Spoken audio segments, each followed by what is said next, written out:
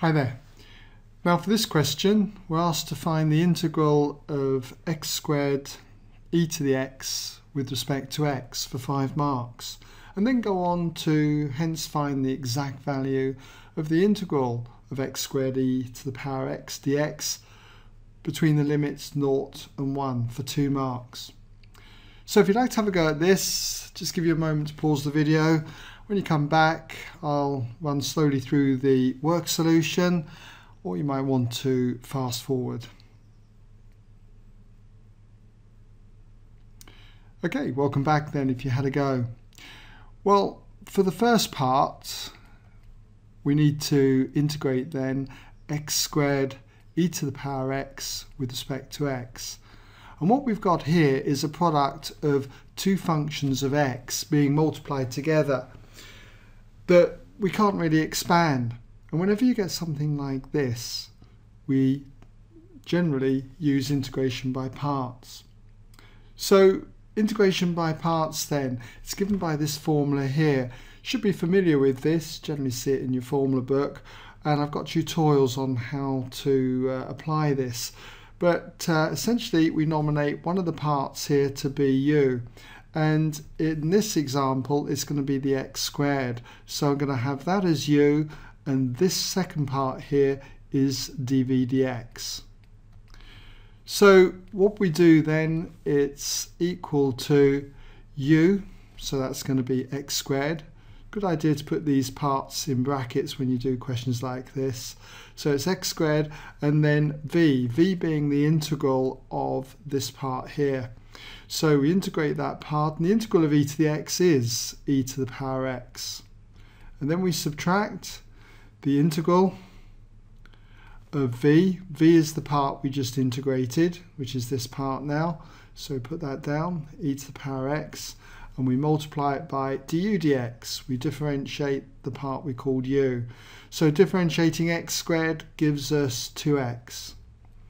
And this is all integrated with respect to x. Next up, I just want to tidy this up. So we've got x squared e to the x. I don't really need the brackets around that anymore.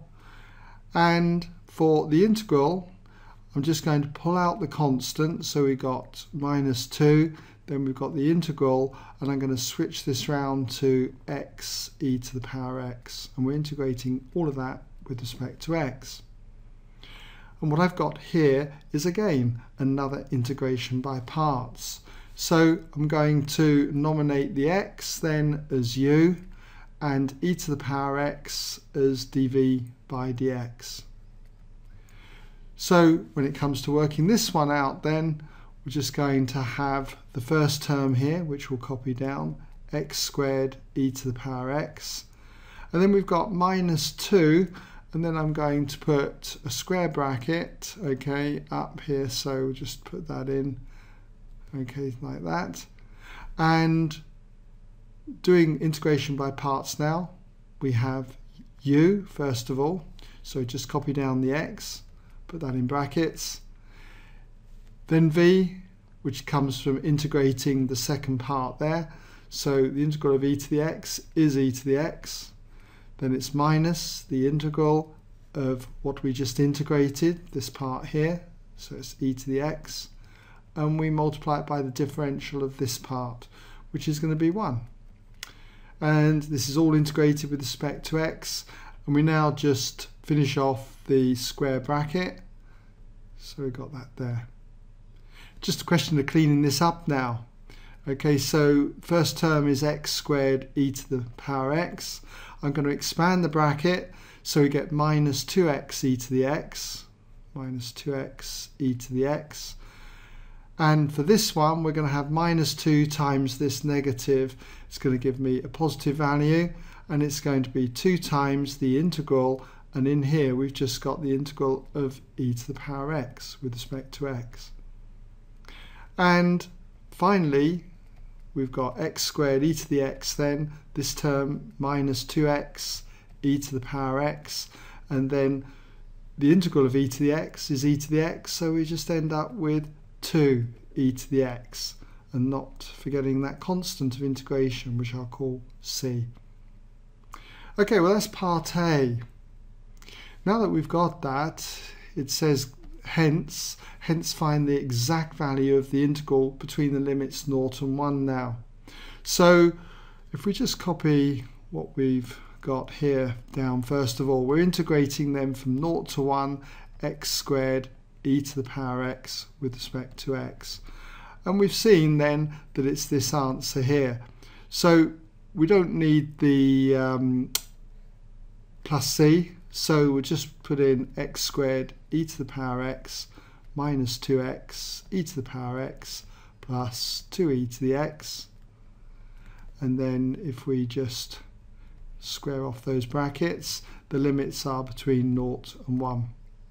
So if we substitute 1 in first of all, we're going to get 1 times e to the power 1, so that's just going to be e. And then for the second term, it'd be minus 2 times 1 times e to the power 1. Well, that's going to be minus 2e. And lastly here, when x is 1, that just gives us 2e, so plus 2e.